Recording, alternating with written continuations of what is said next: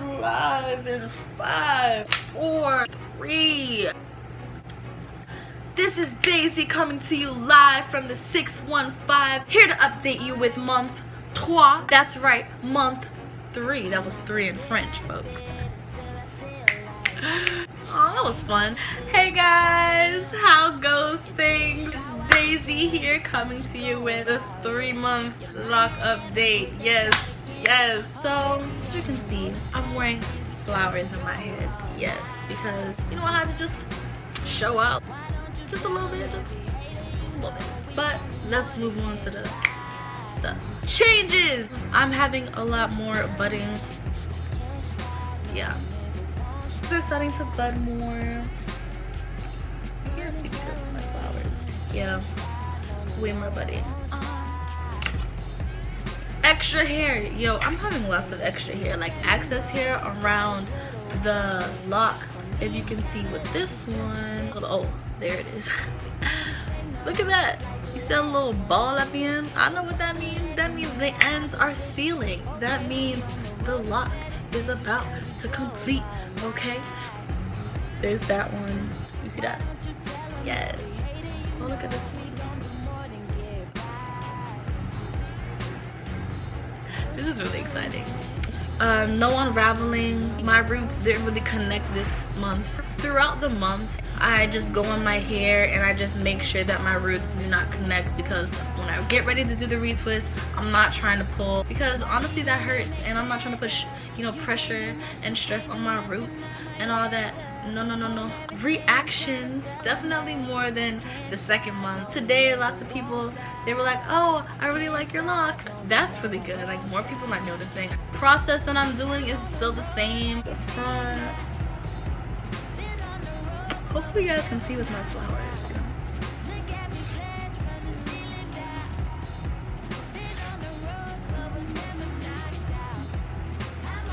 I'm about to do my hair, and I will see you guys when I'm done.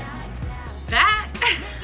In the first half of this video with the flowers, it was November 8th when I recorded that. Right now, currently, it is November 10th. So with that being said, because my process prolonged to a time period of 2 days, some things were kind of different. I didn't really go under the hairdryer at first. I air dried. So I'm about to give you a 360 of my hair, and then we're gonna move on to another topic, because I gotta talk about the current events. You know, I gotta voice my opinion. I can't just sit here. I gotta voice it. So I'm about to give y'all a 360, and then we're about to get down to the serious-ish.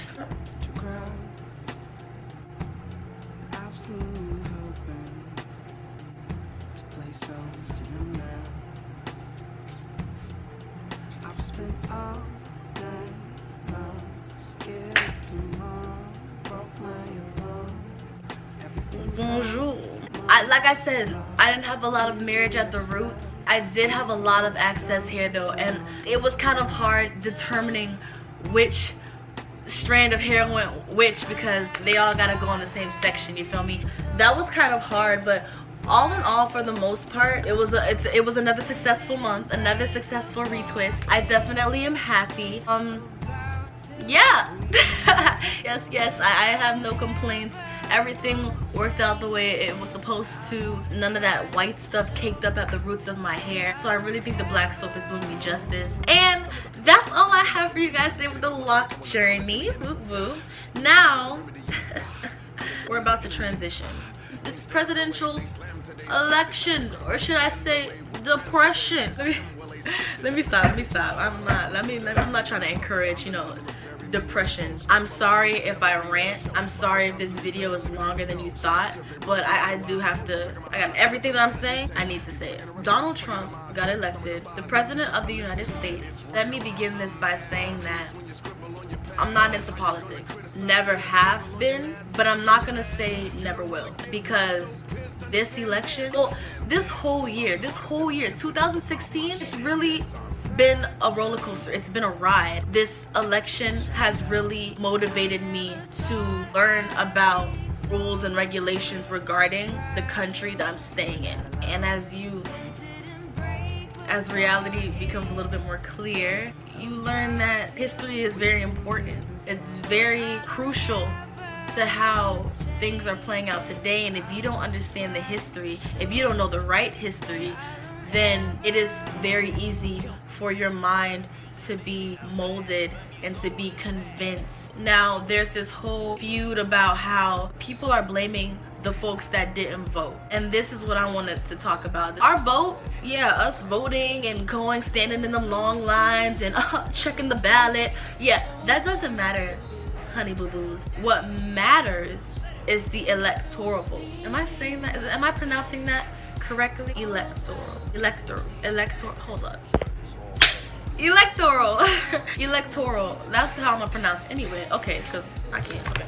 The Electoral College decides who gets to be president and vice president. Now, yes, the popular vote, which is the votes that we, the people, go out and do. You know, I guess that has some type of motivation. I guess that lets, like, the Senate of the House of Representatives, the Electoral College, I guess that gives them a little clue about what we, the people, would like, who we would like to see in the office. But at the end of the day, the Electoral College is the ones who decide. Now, this was a rule that was created by our founding fathers. It is stated in the 12th Amendment, Article 2 of the Constitution. Hold up now, disclaimer, if you don't believe me, you ain't gotta believe me. My job is to not try to make you believe me. My job is to spark a little curiosity to the open-minded folks and push you to go do the research on your own. I'm not about to sit here and feed you all the answers. No. We need to get into the habit of looking up things and researching them, reading and knowing the facts. I could back up my facts. I'm gonna put hella links in the description. I have references. I'm citing my sources. However, I'm not on Twitter. You know, it says here that our votes don't matter. Well, how do you know that, Daisy? Oh, I saw it on Twitter. Are you serious? No. So this is all, it's stated here in black and white. I'm not making none of this up. Nowhere in the 12th Amendment does it at least say that our popular vote matters. Like, if you read it, it literally is describing the process of how the president is elected, and nowhere in there does it say anything about no damn popular votes. If that was the case, Hillary would be president. But because the people in the Electoral College, they voted for Trump, so we got Trump. What does that mean? How do you take that? How does that make you feel?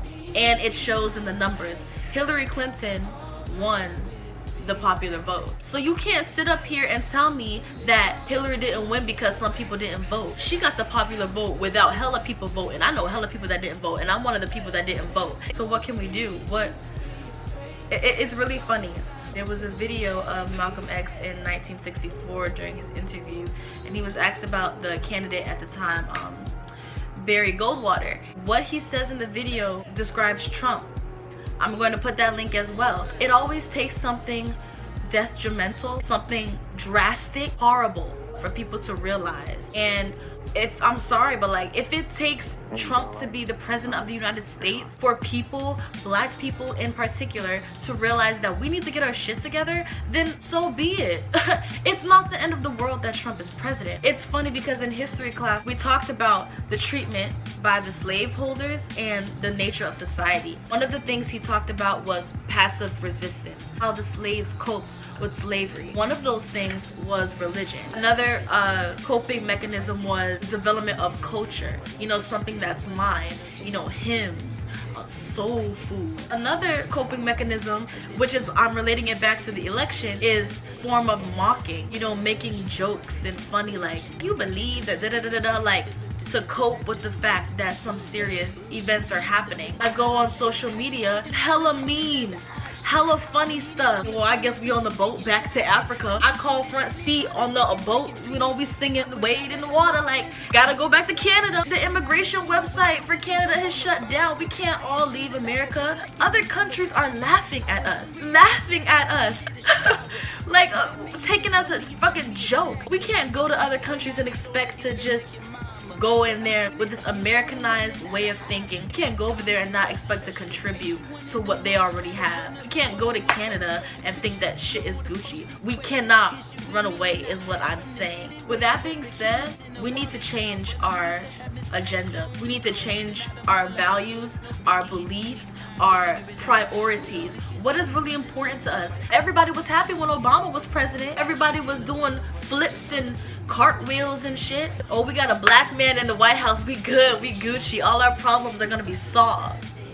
Yo, my people, my brothers, my sisters, wake the fuck up. And this gets me really frustrated because I want to see my people thrive and I want to see us do better. But it starts with us. It starts with us first, okay?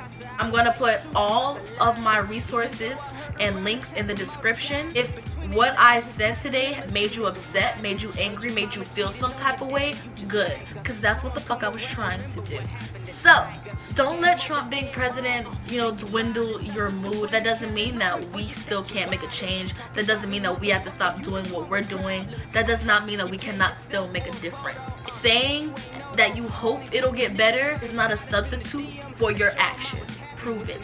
Mean what you say, okay? That's all.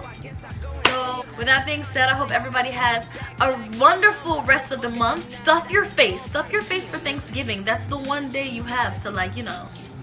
I'll be having my first vegan Thanksgiving, so that's gonna be really exciting for me. Thank you guys for coming back. If you actually came back. Oh, one last note. I see all of your comments and I appreciate all of them and I read all of them. Like I take it to heart. So thank you guys so much. I hope all is well in your life. Peace. Much love. This is Daisy coming to you live from the 615.